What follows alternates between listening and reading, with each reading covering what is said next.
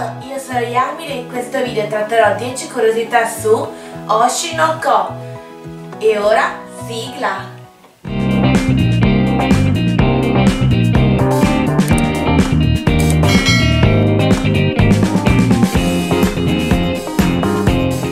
Prima di iniziare vi ricordo che in questo video è possibile ci sia spoiler sulla serie e sul manga, perciò se non l'avete recuperato ve lo consiglio, andate a vederlo o a leggerlo e poi tornate qua.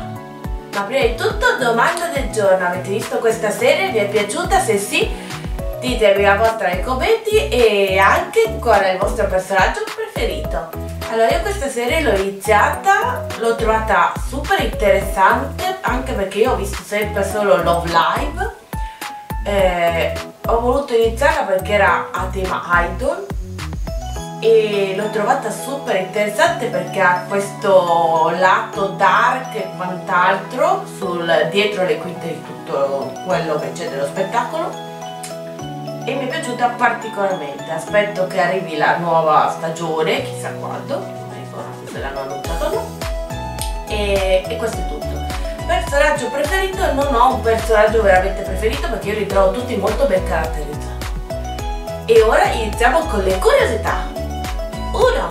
Hai ha 2 stelle nei suoi occhi rispetto ai suoi figli, che ne hanno solo una ciascuno. Acqua ne ha una nell'occhio destro, mentre Ruby ce l'ha nel sinistro.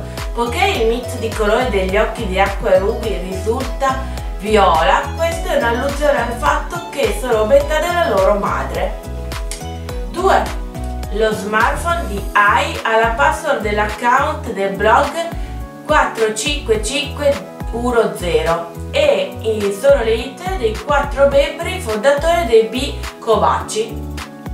Il numero corrisponde alla tastiera sfioramento giapponese Takamine Ta 4 Nino Ni doppio 5 Ai A 1 e Watanabe Wa 0. 3. Il colore del idol del glove stick di Ai è il rosso, motivo per cui quando Ruby divenne un idol come sua madre sceglie lo stesso colore per il suo glove stick. 4.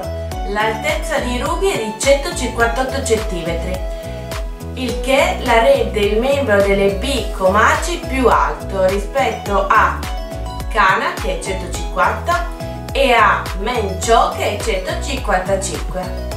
5. Acqua ha speso più di 5 milioni di yen per cercare di scoprire chi fosse il suo padre biologico. Prima di continuare vi ricordo di lasciare un bel like a questo video, iscrivervi se non lo siete già al mio canale, e se vi interessano altre curiosità sugli anime e manga vi ricordo la playlist qui, sempre sul mio canale.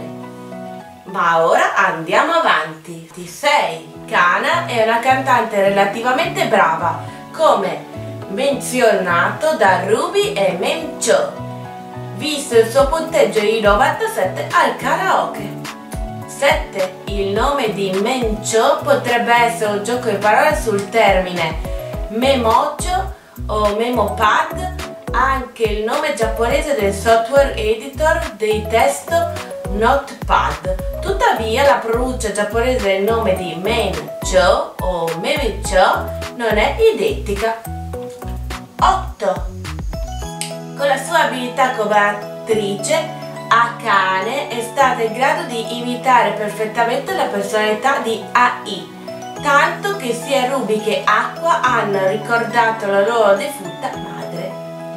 9. Ai condivide il suo nome con Ai Ayazaka di Kazura-sama Loving World, manga scritto anche dal mangaka di Oshi no Ko.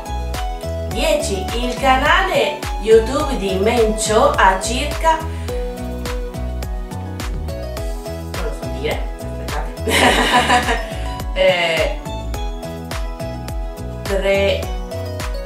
370.000 iscritti e il suo account TikTok ne ha 638.000 follower. Li vorrei io. Beh, basterebbe arrivare a 1000 in realtà, però vabbè. su TikTok sono quasi arrivata, sono circa 900. Vabbè. Comunque spero che questo video vi sia piaciuto, se è così seguitemi e al prossimo video, bye bye!